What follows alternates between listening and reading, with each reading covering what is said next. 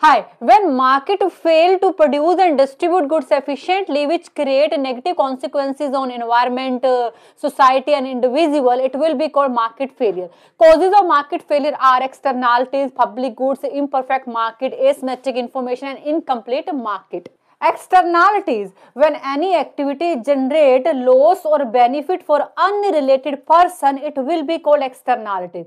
For example, your company giving first aid training to you.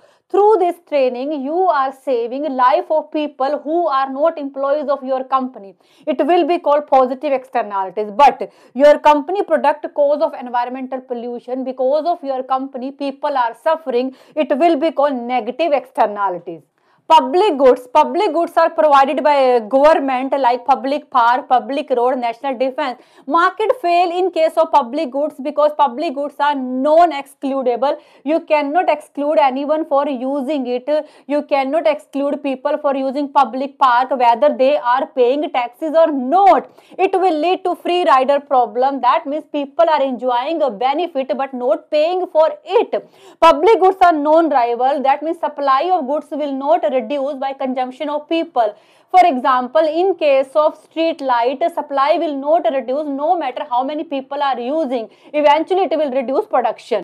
Imperfect market like monopoly also cause of market failure because monopoly do exploitation of consumer by taking higher prices. Asymmetric information means when one party have more information than another. For example, sellers knows his product is faulty but still selling to buyers because buyers don't have any information. Asymmetric information lead to adverse selection. Adverse selection means the wrong selection of product. Asymmetric information also lead to moral hazard when one party change their behavior after contract. For example, you are living in rent and deliberately damaging a home because you know all expenditure landlord will bear, but your landlord don't have any information about this.